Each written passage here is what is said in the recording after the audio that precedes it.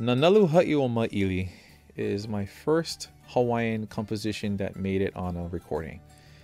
At that time, I didn't know too much about Hawaiian language and poetry, but I made an attempt at writing it, presented it to Jay Kauka. It went to another person, Kanile'a Kana, and finally it went to Hailama Farden. Eric said, "Oh, I need help." He gave me words to a song loosely called Mele at that time. Jay and I went to Hailama Farden and said, "Hey, Eric's got great music for this song, but really needs help on the words." Jay told me, "Go ahead and just do it because we're going to record this song." And what he did is he took the mana'o and he rewrote it using a bunch of Hawaiian proverbs, olelo no eo. I took the olelo no eo and I looked for different ones having to do with surfing. And it was beautiful that we're capturing a song from Mele, because there's not much written about Mele. And so this is a way that Eric can talk about his true home place, Mele. It's a song that I wanted to write and dedicated it to my two older brothers because, you know, they were the beach boys of Waianae. You know, always at the beach surfing the waves. Nalu Ha o Mele. And it speaks of the word ha'i. There's play in that. Ha'i means to break as the waves break. And it talks about the breaking waves in Mele. But it is a love song. I composed the words so that there is connotation of love making. And you compare your loved one to the surfboard.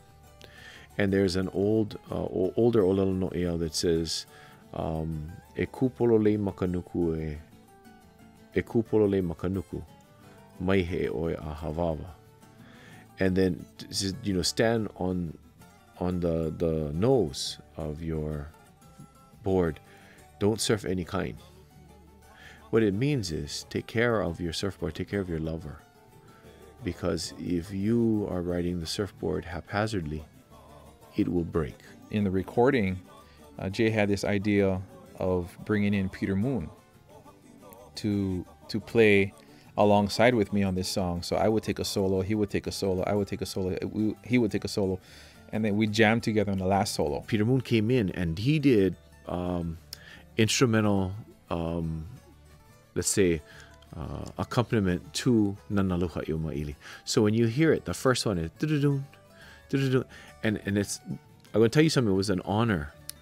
And Eric was able to pull that off, to know that Peter Moon is on this. Having one of my guitar idols in Hawaiian music playing with me on my first Hawaiian composition, on my first debut CD, really cool experience, yeah.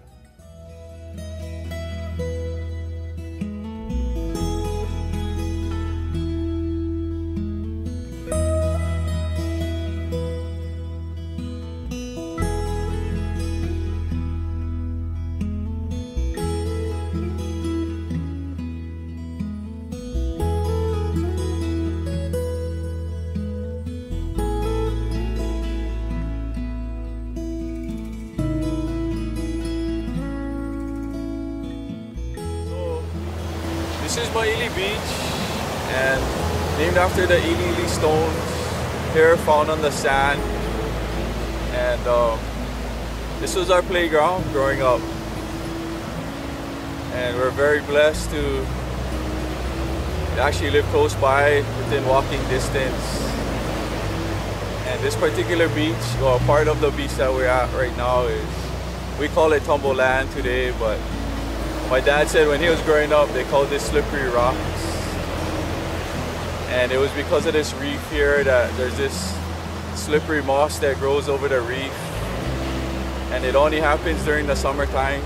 During the winter time, the currents shift and it draws the sand over the reef, so it's non-existent during the winter time. But during the summer, this is what we see today.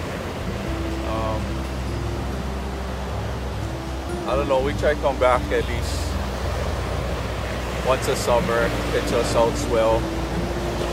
And for me, a little bit more often than that.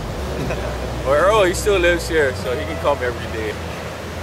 If the surf is good. Today it's kind of small, pretty small, but there's still something out there. But as you can see, it's really beautiful. I came to love it because my sons grew up here, except Eric. Eric was the more of the sand person. Those two boys in the water, they were the water buffaloes of the family, Edward and Errol.